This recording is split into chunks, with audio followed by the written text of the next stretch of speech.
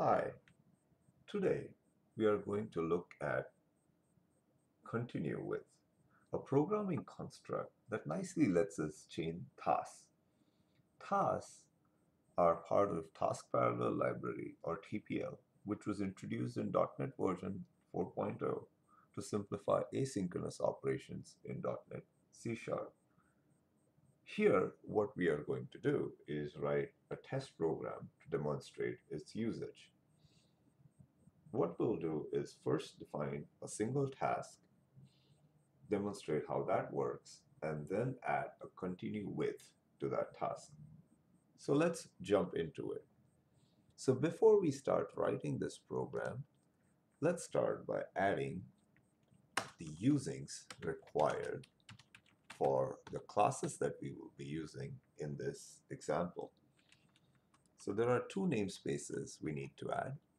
One, system.threading, which we'll need for thread.sleep because the thread class is in this namespace. And then you have system.threading.task, which is where the task parallel library resides. Now let's start here by first creating a task. Task is equal to task.factory.startNew. And in here, let's write some action as a lambda expression.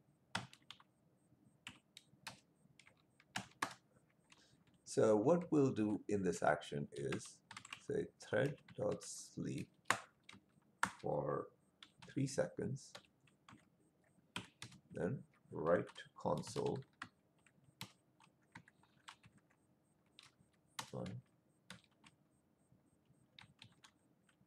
Task 1 is complete. Sorry.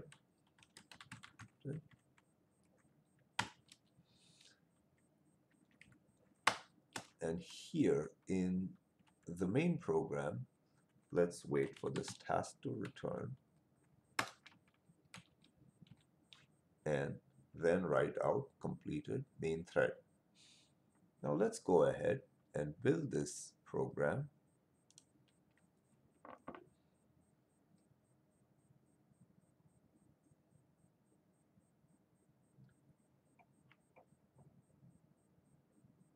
Now, this will take a while. Okay, so there, it's completed.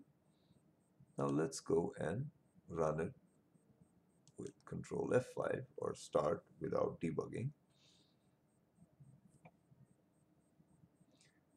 So there. So what do we see here? We see that the task was started. It wrote task 1 is completed to the console after sleeping for 3 seconds. And the main thread only wrote out completed main thread after the task was fully completed.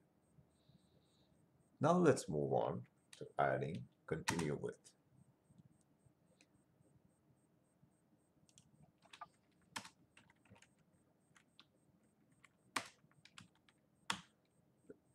Now one thing to note is in continue with, your action will take in the parameter of the previous task that we just executed. So we'll call it task 1. In this case, we are not going to do much with it.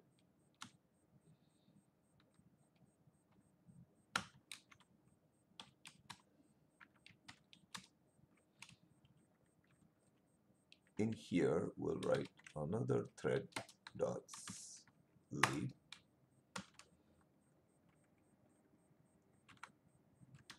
for another 3 seconds. And let's write console.write line. Task 2 is now completed. And that's our program. So let's again build this.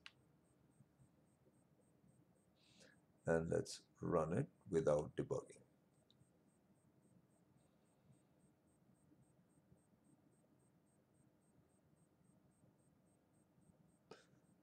There you have it. So let's see how the program proceeded and what continue with did in the program.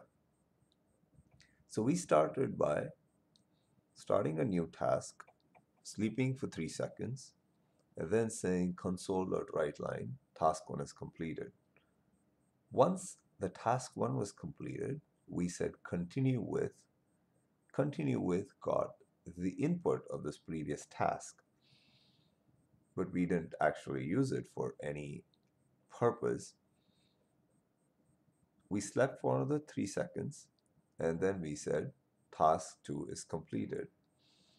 One thing to note is that this variable task no longer refers to the first task we ran, but it actually refers to the second one, which is returned by continue with. And so, in a sense, we are waiting not on the start new task that we created here, but the continue with task that was created at this point.